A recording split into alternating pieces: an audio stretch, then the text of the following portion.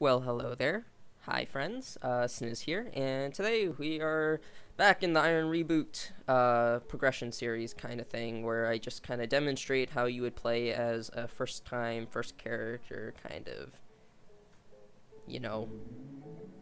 attitude, or how you'll progress naturally without anything. Though I do have noted in the past I am using Kishin from my old account, as I find it necessary to speed up the rate at which I can produce videos and such. In the background, you're seeing me level to 105, mainly because I want to unlock Monster Park, which I'll have playing very shortly. Monster Park is a dungeon, a solo dungeon. You cannot enter in a party, obviously, since it's solo, that you can complete up to 7 times a day. You get 2 free entries, and then you can purchase 5 tickets from the cash shop, either at 3.5 mil per ticket or 300 reward points per ticket. If you purchase with reward points, I think you're limited to 20 or 30 a month, but still it saves on money if you're not doing Ursus, which we'll get into later.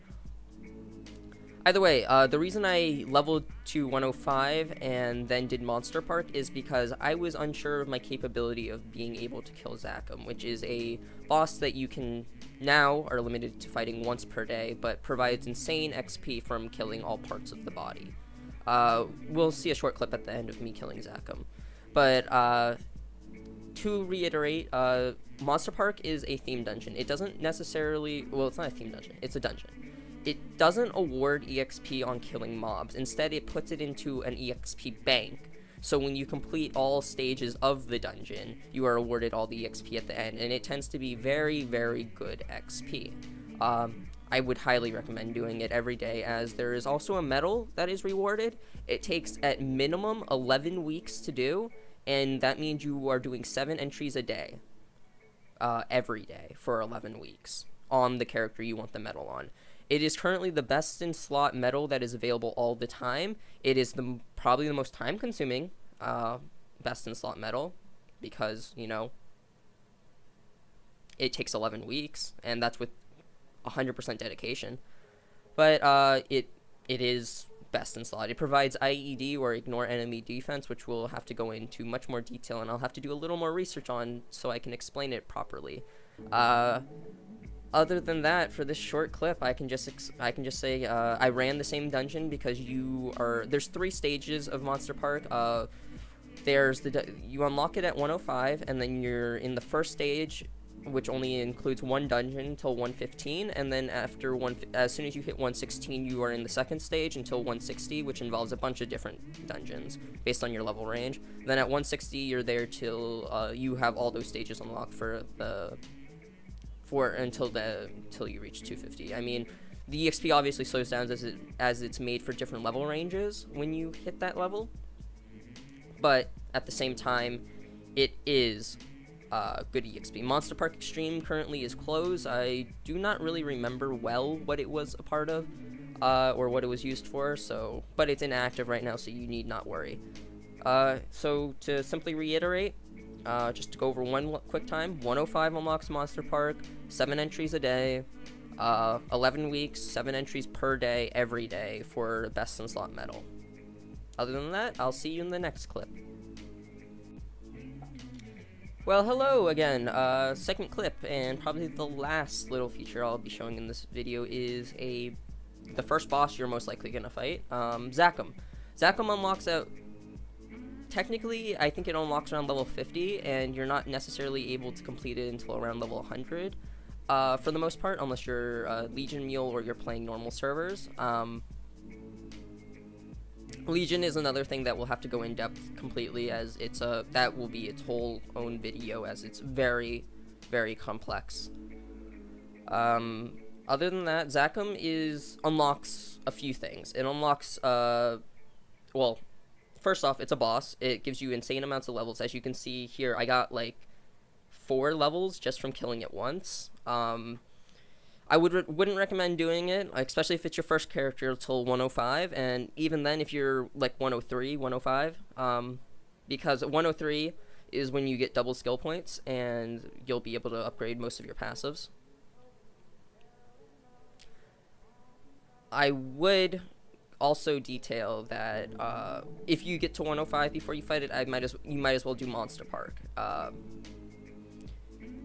because you know it'll just ensure you get the kill. And remember, you only get 1 entry per day. It's not 1 kill per day, but it's 1 entry.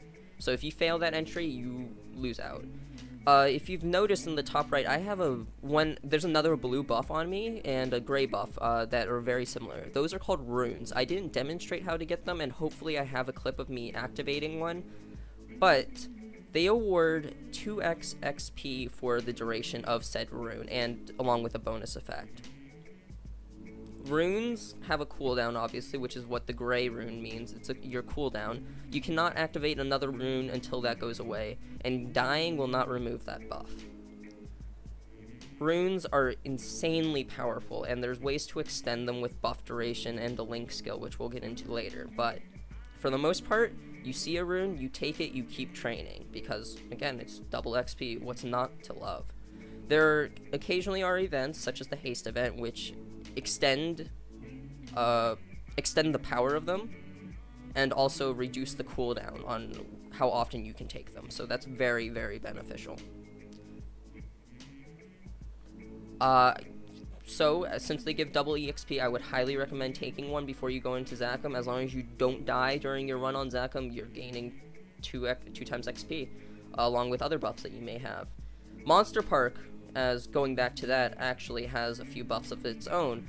Monster Park, when you completely clear the dungeon, you are awarded a box. Depending on the day, will have different rewards in it. Opening said box will give you that reward, whether it be Meso, XP coupons, spell traces, resources, trait items, or whatnot. It awards Monster Park coins, Monster Park coins, we'll just call it that. They're commemorative coins or something like that, but they can be used to buy potions, and these potions are insanely strong. There's 4 types. One is the gold pot, which awards a 10% EXP buff and 4k health and MP. The other one is a green buff, which actually increases your attack speed and breaks the hard speed cap, which we'll go over more in detail, as attack speed is very, very important for maximizing your DPS. Then the 2 other buffs are either magic attack plus 30 or weapon attack plus 30, red and blue, red for weapon attack, blue for magic attack. So depending on the class you're going to play, will change which one you're taking. So, with those out of the way, there's one more item that is very significant to mention in the Monster Park shop. Going back to that, it costs 150 coins, but it's called the Greed Pendant. It increases the drop rate by 20% of equipment items only. So, wearing said item will help alleviate if you're farming for a specific item from certain bosses, or such as Blackgate, which we'll go into later, as I did do a few runs of Blackgate, but I was very, very unlucky.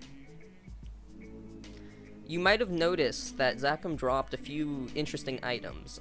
It drops the Zakum weapon pertaining to your class, and it knows what weapon to drop if you're fighting it with said class.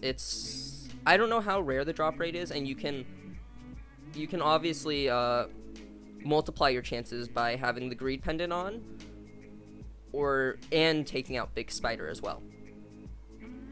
It also drops 2 pieces of the boss set effect, which we'll go into more detail later as we fight more bosses, but sets are items that when you are wearing all of them, or some of them, will provide effects as you reach a certain amount of items equipped from set. Zakum drops the Condensed Power Crystal, or CPC, and the Aquatic Letter Eye.